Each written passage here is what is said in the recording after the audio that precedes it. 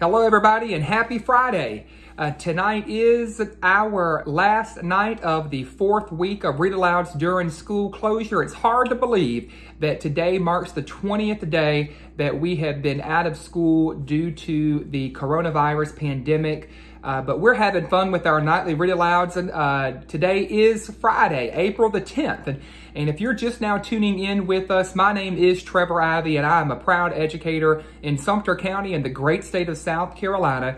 And like so many of my educator colleagues right here in my very own community, across our state, the nation, and the world, we're being asked to step up and out of our comfort zone to completely redesign teaching and learning experiences to make them truly, meaningfully engaging to our children during this very challenging time. And to that end, I have committed myself to doing a nightly Read Aloud to redirect some sense of normalcy during this challenging time. And so each night at 8 p.m. Eastern Standard Time, we engage in a family fun Read Aloud. And for this week, we happen to be doing Easter-themed Read Alouds because this weekend, so many of us, our neighbors, and folks around the world will be celebrating the traditions that Easter brings. And so with that in mind, our final book for week 4, the 20th day of school closure nightly Read Alouds, is titled Happy Easter, Little Critter. And the author of this very special book is Mercer Mayer. Let's find out what this book is going to be about. It's Easter morning, boys and girls, and the little critter says, I bet the Easter bunny has already come.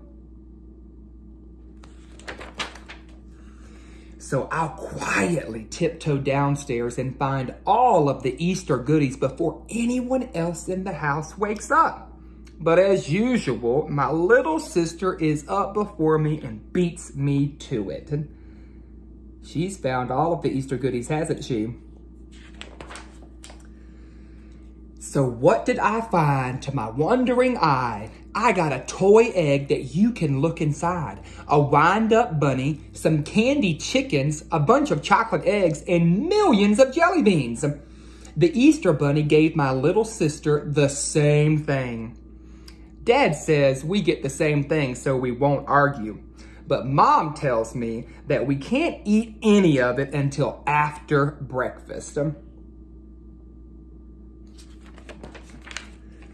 So after breakfast, boys and girls, we have to go and get dressed for church. Dad starts the car, and we all pile in. Look at them all dressed up, ready to go. My little sister likes to get all dressed up, but I don't like it. At church, I can't see anything because everyone is wearing all sorts of funny hats. And after church, boys and girls, all the kids go home and they dye Easter eggs.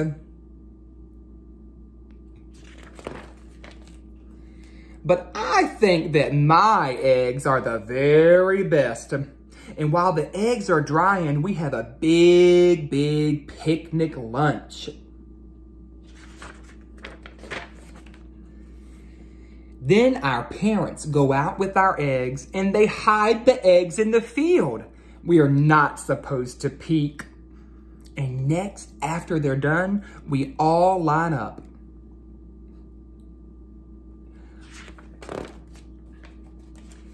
And then we get to go into the field to find the eggs.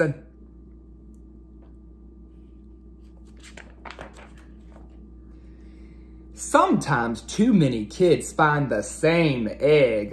And sometimes you even walk right beside an egg and someone else finds it.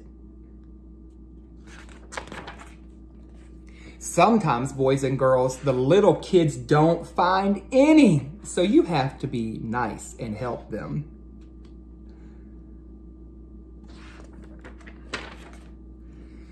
But by the time we all go home, everyone has had a happy, happy Easter. The end. So boys and girls, I saved this book for our final nightly read aloud of week 4 of our Easter themed read alouds, because this book really does illustrate many traditions that boys and girls of all ages have fun with during the Easter holiday. So what are your favorite traditions during Easter? My favorite traditions during Easter are much like the ones that are in this book. Even though I am much older than the boys and girls in this book, I still like to dye Easter eggs.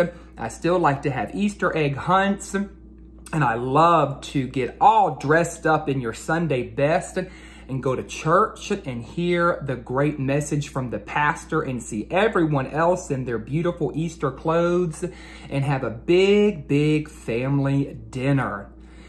What are your Easter traditions?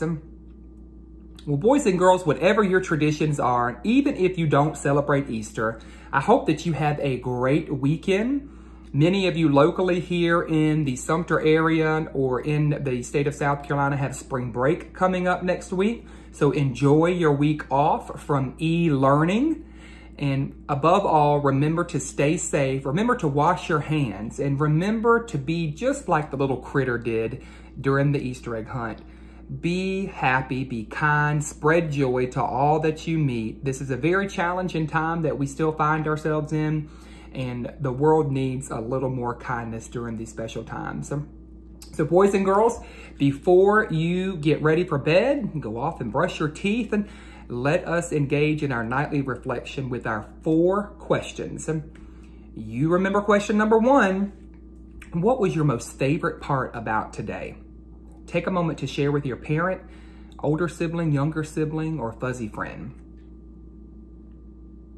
Question number 2, what was your least favorite part about today? Question number 3, if you could change one thing about today, what would you change? And question number 4, what is one thing that you hope will happen tomorrow? All right, boys and girls, I hope you had a great week. I know that I did with all of our amazing books that we read, Fluffy Bunny, Clifford's Happy Easter, and Tiny the South Carolina Easter Bunny. Have a great weekend, stay safe, and we'll see you next week for our continued nightly read alouds with Dr. Ivey. Remember, if no one's told you they love you today, Dr. Ivey is here to tell you that he loves you and he cares about you so very much. Good night.